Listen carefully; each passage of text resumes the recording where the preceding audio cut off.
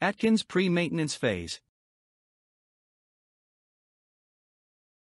After experiencing the induction and OWL phases of the Atkins diet, your next step is to enter the pre-maintenance phase.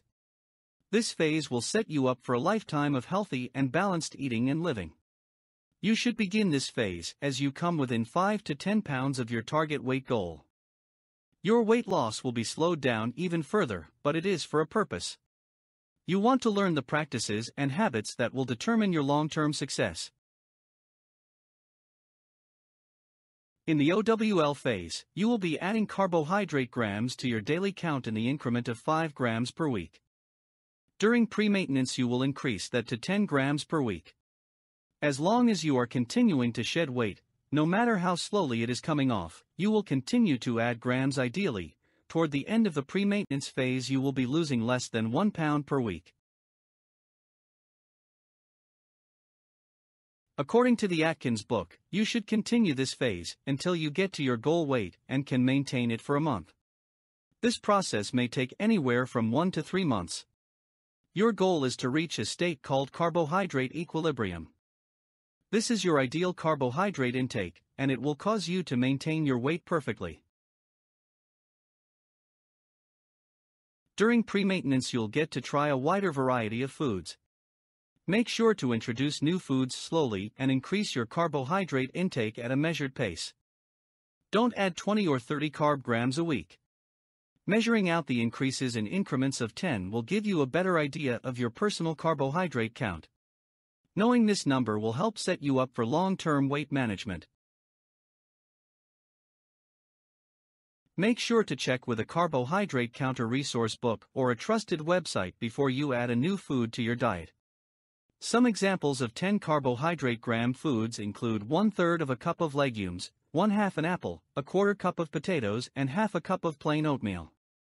These foods can be included on a daily basis and then increased the next week. Pre-maintenance is not a perfect process. It takes a delicate balance of carbohydrate counting and exercise to slow weight loss yet still move it forward. You'll need to pay even closer attention than you have before to make sure that your carb gram increase is not resulting in an increase in weight. There is a fine line between gaining, maintaining and losing. And during pre-maintenance you are trying to find out just exactly where that line is. If you aren't able to add carbohydrates without stalling your weight loss, you may have a high metabolic resistance. You will benefit from increasing your exercise regimen to get your metabolism burning at a higher level. For you, the pre-maintenance phase will resemble OWL more closely. Some people do a variation on pre-maintenance that allows them to have a treat once a week. Instead of adding 10 grams per day, they allow themselves a 20 to 30 carbohydrate gram treat a few times a week. Examples of the treat could be a piece of a fruit or a serving of sweet potatoes. A glass of white wine or beer also qualifies for this treat.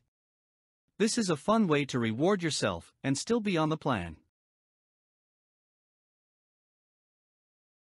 Yet another way to do pre-maintenance is to average out your carbohydrate intake for the week. Since life is sometimes unpredictable, it can be helpful to have a bit of flexibility in your eating plan. For example, if your current carbohydrate level is at 70 grams, you can limit yourself to 50 grams one day. Then the next day, you can splurge a bit on a meal and have 90 grams for that day. However, only follow this method if it doesn't create carbohydrate cravings. Sometimes excess carb grams on one day can make you crave them even more the next day. The pre-maintenance phase will give you the tools for long-term success. By learning to slowly increase your carbohydrate grams, you'll have a better hold on the amount of carbohydrates that is right for you. Thank you. See you in the next Atkins video.